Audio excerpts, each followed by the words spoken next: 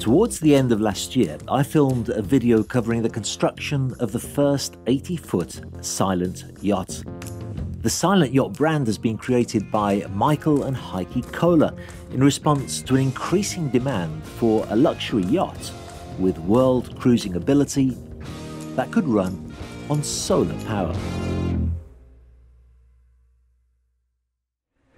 The response to those products and to that video has been electric, if you'll excuse the pun. But nobody saw what was right around the corner in 2020 as the world launched into a pandemic that would create problems for manufacturing internationally. Well, now as the lockdown has started to lift here in Italy, we've come back to pick up where we left off and see what progress is being made on the Silent 80 Catamaran.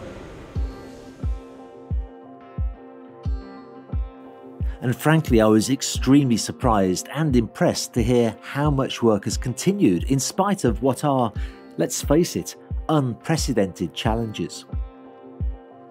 Whilst I expected to return to the facility in Marotta Mondolfo to film, I was told that actually the hulls of the 80 had already been transported to another facility in the nearby town of Fano for the first stage of fitting out. Here, the hulls already look more like the smooth and polished finish that you would expect on a luxury yacht. This is a great opportunity to see the space available inside the yacht before the deck is connected. So let's take a look at the layout of the Silent 80 while we have this chance. Actually, Silent Yachts are very flexible in the layouts for below deck level, but the standard arrangement provides for 4 cabins below deck, the owner's stateroom being the largest, and including an office area and a palatial ensuite bathroom. Actually, all of the staterooms do have ensuite bathrooms, and stairways to the port and starboard of the yacht make for easy access for all of the guests. The VIP stateroom is foreseen to be located on the port side and benefits from slightly more wardrobe space, but still the 2 remaining guest staterooms forward of the master and the VIP are very well proportioned and very well equipped. There is space for a crew of 2 in the area between the 2 hulls, again with dedicated steps down from the main deck. But the area aft of the staterooms is where we start to see just some of the advantages of a solar-powered electric yacht. Whilst conventional power cats have to dedicate areas in the aft of both hulls to accommodate machinery for the engine rooms, the Silent 80 is able to use these areas for the storage of tenders and toys. This is because the technical equipment for an electric yacht is so small and silent it can be distributed throughout the yacht. The generators are in fact below the tender bays, and the electric motors that are completely silent are so small that they fit even under the floorboards. We'll take a look at how the power system works in a future video, but for now, let's move up to the main deck, which will be a truly vast area. Remember, the beam of this yacht is just shy of 11 meters, that's nearly 36 feet. So there are oceans of space for seating areas, an open galley, and of course a helm station inside the yacht, and plenty of sunbathing and dining options, along with a bar area on the outside deck. Finally, most of the top of the yacht is used to capture the sun's energy through these large areas of solar panels. But still, the designer has made space for sunbathing, relaxation, and even a spa tub. Actually, I know the designer quite well, Marco Casali of 2 Design. He is a highly respected yacht designer, and it was quite a challenge for him to incorporate the requisites of a solar-powered yacht, the main one being a vast expanse of solar panels, and at the same time integrate some attractive Italian design.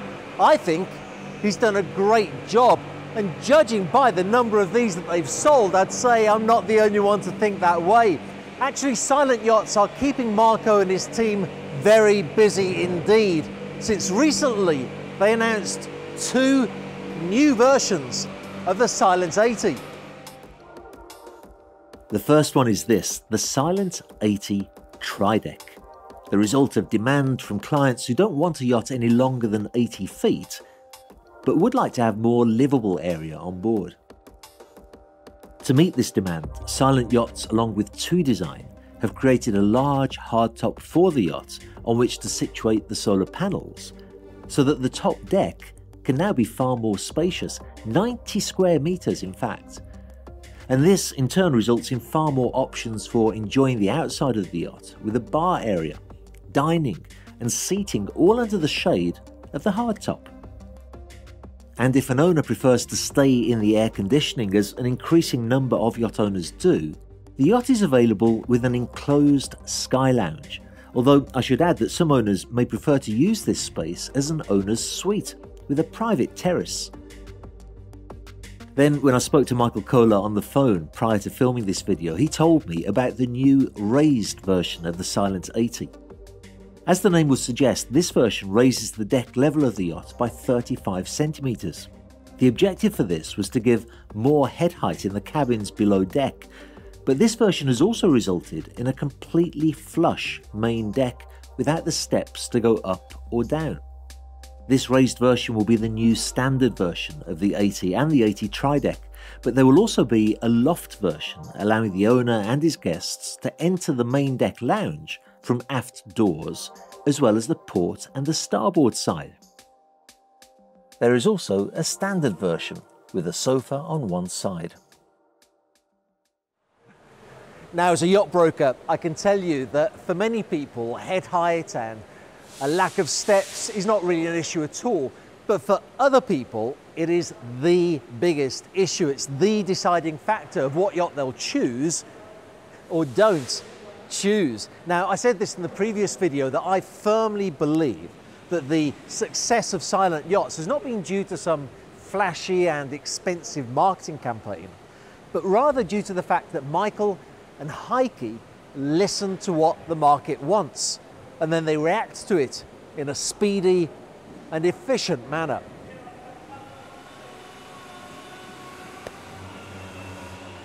And what success they are having. When I came here to film Silent Yachts, I was really interested to see how they were getting on during the lockdown period. And I find out that not only have they moved the 80 to this new facility for fitting out, but also they told me that they've sold another 4 units during the lockdown period. 4 yachts. One is another Silent 80, and the other 3 is actually their most popular model, which is the Silent 60. In fact, I really wanted to show you this, which is the plug of the hulls of the Silent 60 here in the same facility as the 80.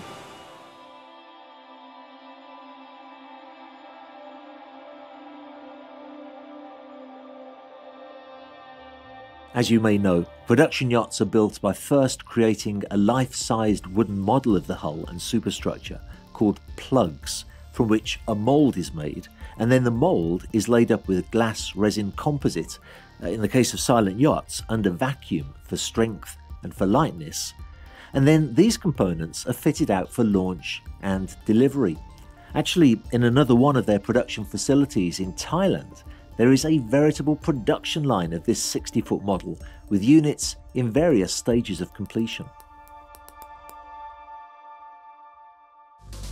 I've been involved in the yachting industry for about 25 years now, and I don't think I've ever seen a relatively new brand receive so many orders in such a short amount of time.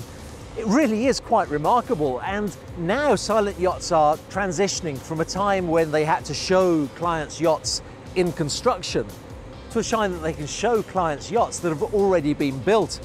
They've sold 25 solar electric catamarans. Now 8 are currently in construction, but 11 have already been delivered to satisfied clients who are cruising the world's oceans. Now that is something that I can't stay silent about.